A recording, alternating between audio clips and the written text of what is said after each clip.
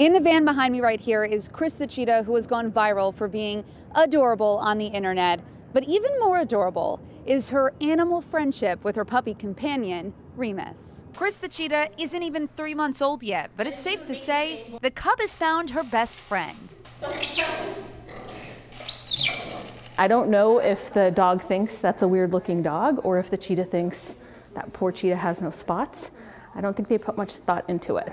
Remus is a mixed breed rescue pup who's only about a month older than his feline friend. They don't seem to mind that they're a totally different species, because really, when you're a kid having fun, does it really matter?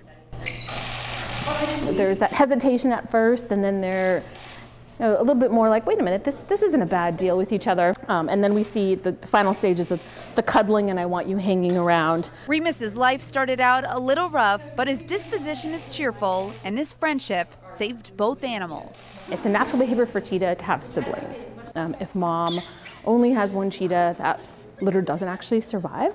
So they always have playmates. And we want them to have a playmate. We want them to practice their natural behavior. We don't want us to be the playmate. Now, this can't last forever. After a couple of years, the two will start to part ways and hang out with more of their own species. But in the meantime, we are all totally obsessed with Remus and Kris. Reporting at the Cincinnati Zoo, Megan Mitchell, WLWT News 5.